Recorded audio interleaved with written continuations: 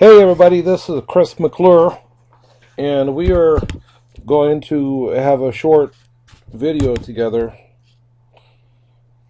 where we're going to talk about how to do polynomial division,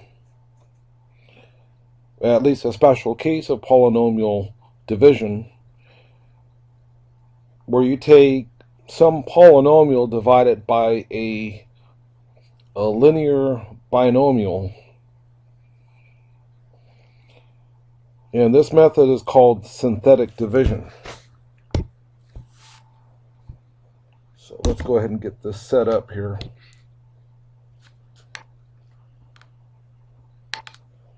Okay, so here we go. Let me pull up my pen. Now, this is a really slick way of doing polynomial division under a special case. Alright, so here we go.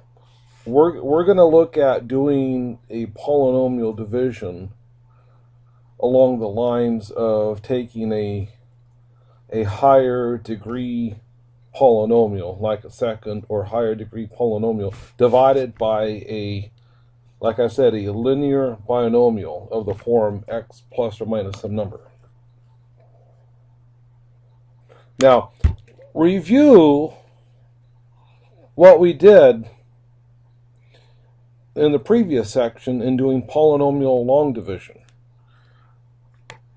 We took a look at the leading coefficient for both the divisor and the dividend and asked ourselves the question, how many times does x go into 2x cubed? In this case, and the answer is 2x squared. In other words, what is 2x cubed divided by x? That's 2x squared. And then we subtracted. Well, look, it's always going to be where this number here, this one, it's always going to be the same as the one up top. And so we would think about trying to, somehow eliminate some redundancy here. Imagine having to do this many, many times. You can see certain patterns, so you can eliminate some of the fluff, so you can get really down to the heart of doing these sorts of divisions with minimizing the number of strokes of your pencil and minimizing the amount of notation that you use, so you can get rid of these pieces here. You can get rid of a lot of the other stuff. So you can get rid of the x's, you can even compress all this stuff upwards. So let's go back, see what we've eliminated here. At this point, we eliminated these guys right here. We eliminated the x's. All right, let's kind of compare where we're at.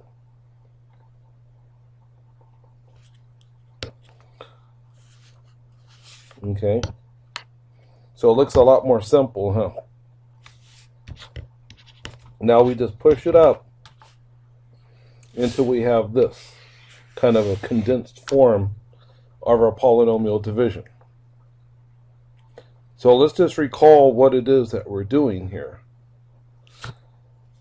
With going back over here to the left, we still have our polynomial division. It's just that we've cut out a lot of extra fluff. And now if you just focus on taking each of these terms in the quotient, taking, timesing the negative 3, you have the negative 6, the negative 15, negative 5. At each point we're subtracting. That's what we're doing here. We're subtracting, but imagine if you add the negative and then turn that minus 3 into a plus 3. So kind of look right here. Look at what we've got down here. The 2, the 5, the 15. I'm talking about this 2, this 5, and the 15. as the terms of your quotient, and then the 48 as being your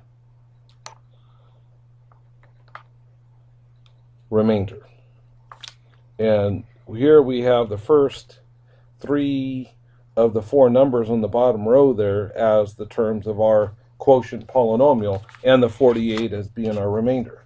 Do you see the pattern? So hopefully this gives you some inspiration as to how we're going to do this synthetic division, where we are going to take the negative of the -3 times 2, so the negative of -6 is +6. So here, just imagine that you just have 3 there. 3 times 2 is 6. Put the 6 there. Add -1 plus 6 is 5. And then you take the 3 times the 5 to give you the 15. 0 plus 15 is 5. 3 times 15 is 45. 3 plus 45 is 48. So that works out to be pretty slick. You can quickly do the division. So this is how we are going to do our synthetic division. Now notice at this step, we just have a +3 there from this x minus 3. So when you are dividing by x minus a, you'll just put the a right there. So this will generate our solution pretty quickly. Let's just go through a quick example, and you'll have the chance to practice this in the homework. Now let's suppose that we're going to take x cubed minus 4x squared minus 5 divided by x minus 3. Okay, so let's do synthetic division here. So how we do this, so we're not looking at any x's or anything extraneous that we don't need to. Just in a row, write down all of the coefficients from the dividend, which is the x cubed minus 4x squared minus 5. By the way, you have a plus 0x term that's missing. So write down the numerical coefficients, and here they are. Here you have your 1 times x cubed minus 4x squared plus 0x minus 5. So all these 4 numbers here represent this third degree polynomial. And then the next step is to write this little symbol right here for the division and put your 3. The 3 comes from the x minus 3 that you're dividing by. And then you skip a row and then draw a horizontal line. And then take this leading 1 from the dividend and bring it down below the 1, below the horizontal line that you just drew. And then you're going to start multiplying and adding. You're going to take the 3 times the 1 and put that result here. So 3 times 1 is 3. And then add -4 plus 3 is -1. And then take this 3 times the -1 to give you -3. And then you add 0 plus -3 is -3. And then 3 plus -3 is -9. And add, and you get -14. So you have x squared minus x minus 3 with the remainder of -14. And that's what we have. So this is just going to show you what we just did, where we multiply and add, multiply, put it over here, and then add. And multiply like we did here. The 3 times -1 is -3. Add. So multiply and add. And so here we are with our remainder here, -14. So these numbers right down here tell you the coefficients of your quotient. x squared minus x minus 3 with remainder negative 14. Okay, so here we go.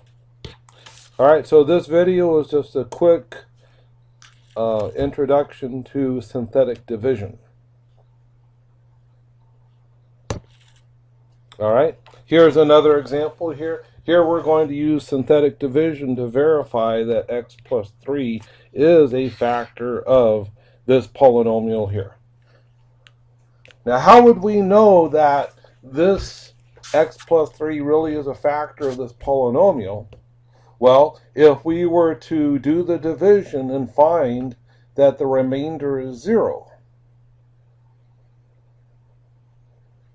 that's when we would know that x plus 3 is a factor of this polynomial. Just like with the number, how do we know that one number is a factor of some larger number? Is if we were to do the division of the larger number minus divided by the smallest number, the result would be some other number with a remainder of 0.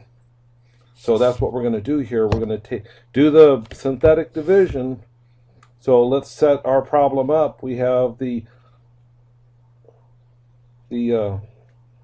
coefficients from the polynomial here, from the dividend, the 2, the 5, the negative 2, the 2, the negative 2, and the 3, all right here. And then, because we're dividing by x plus 3, you could write that as x minus negative 3, and here's the minus 3, the negative 3 that you're dividing by, at least in the synthetic division sense. Okay, and once you've got this set up, then you draw this horizontal line. You won't see these numbers right away, of course, but you're going to fill them in. Then you take this 2 and bring it down. And then you take this negative 3 times 2 is negative 6. And then add 5 plus negative 6 is negative 1. Negative 3 times negative 1 is 3. Add negative 2 plus 3 is 1. Negative 3 plus 1 is negative 3. Add 2 plus negative 3 is negative 1. Add, or multiply, I should say, negative 3 times negative 1 is 3. Add negative 2 plus 3 is 1. Multiply negative 3 times 1 is negative 3. Add, and you get 0. This position right here is the remainder. Notice the remainder is 0. Since the remainder is 0, that right there tells you that x plus 3 is a factor of this polynomial here. And when you do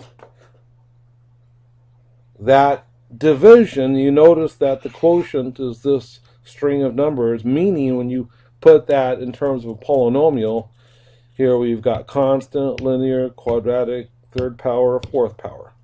So we have 2 times x to the fourth power minus x cubed plus x squared minus x plus 1 is the quotient. So we could say that this polynomial here is x plus 3 times this polynomial here. Okay? So we've just verified that x plus 3 is a factor of this large polynomial. Okay, so that's it for synthetic division.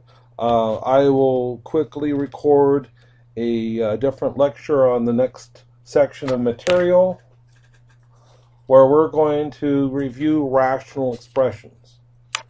All right, I'll talk to you later.